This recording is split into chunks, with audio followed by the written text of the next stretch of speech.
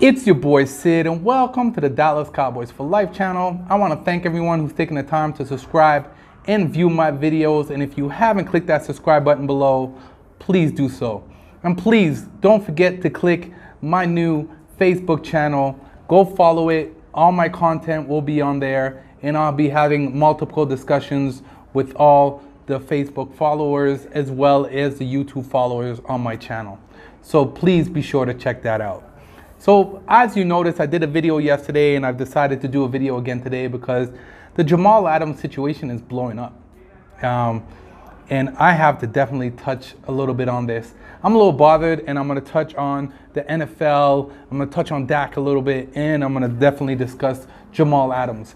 Now, guys, as you know, Jamal Adams has basically, there was an announcement made yesterday that he approached the team and he's requesting to be traded and requesting to go out there and start shopping around. Now, the Jets have not officially given him permission, but it's out there that he definitely doesn't want to continue playing for the Jets, and that a lot of people are saying that he will not be in a Jets uniform going into the season. I don't know about that. Listen, there's no teams out there right now that are making any big moves.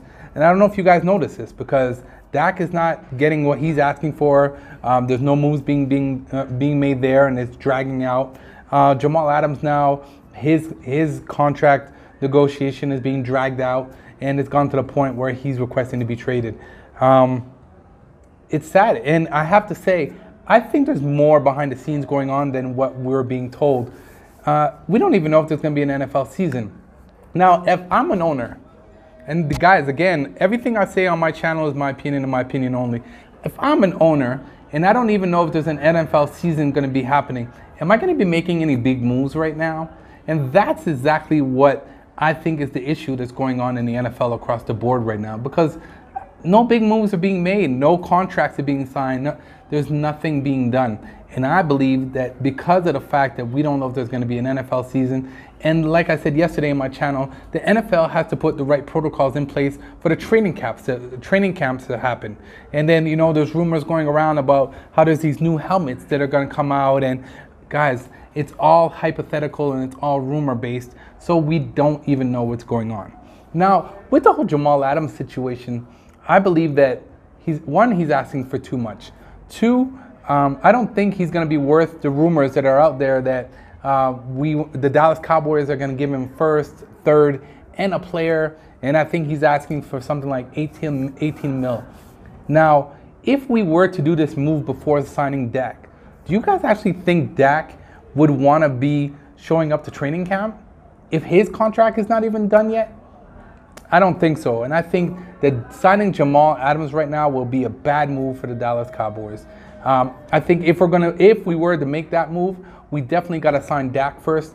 We got to take care of him. And it's 30 days. We're 30 days away from July 15th to make sure that we get Dak secured and his contract being done. And as I said it before, and I'm going to say it now again, I think Dak's contract is definitely going to be done before July 15th.